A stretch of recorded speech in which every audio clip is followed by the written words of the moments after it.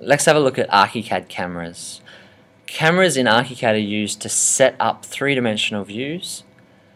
They're also used to create animations. Let's just have a look at one camera first. One camera is a single view, and then when we multiply these cameras or add additional cameras, this is how we can create animations. Generally speaking, we want to, in order to see a small space in its entirety, be as far away or as closely tucked into the corner as possible. When we place a camera, let's do that again. We select the camera. We can change the height to what we want. Let's choose 18,000, just so that makes us about 1,500 above the ground.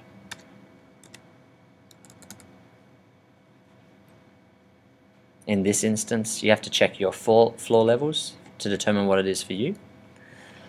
The first time we click, we place the position of the camera. The second time we click, we place the direction of the camera. If both the base and the target are set up at the same height, it means we're looking horizontally, and therefore the length between the base and the target doesn't matter. Another hint: when we're placing multiple cameras, don't place them end to end, because it just makes it very difficult to pick up. Let's view what this camera looks like. Right click, view, show selection. And the problem that we have with our camera tool, let me just get rid of this layer because it's not supposed to be here. The problem that we have with our camera is that we can only see what it looks like in 2D until we open it in 3D. And that means we've already positioned it. Thankfully, what we can do is we can use our Explore tool to change the orientation, change the position even, moving around, of where our camera is.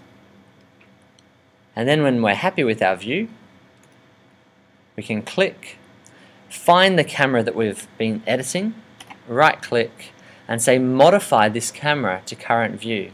This is something I only just learnt recently, so there you go. And what that means is when we go back to ground floor now, our camera has changed position to now be where we saw it in 3D. So we can either, therefore, set up in 2D or in 3D, and we can still get the camera to look the way we want it to be. So that's one camera. The next time we place a camera, unless we put them on different paths, so here we see these are camera settings, different paths.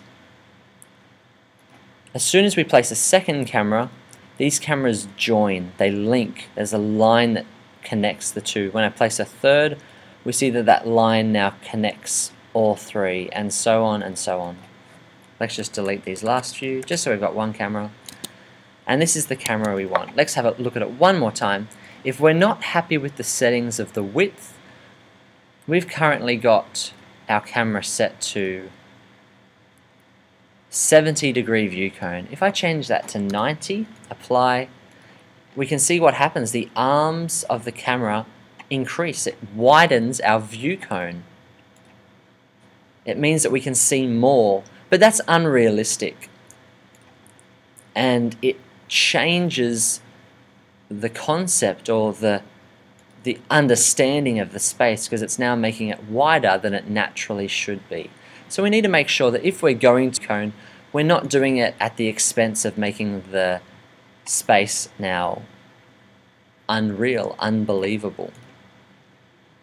I forgot that time before I finished. I want to go to my camera. Again, one more time, modify this camera to current view.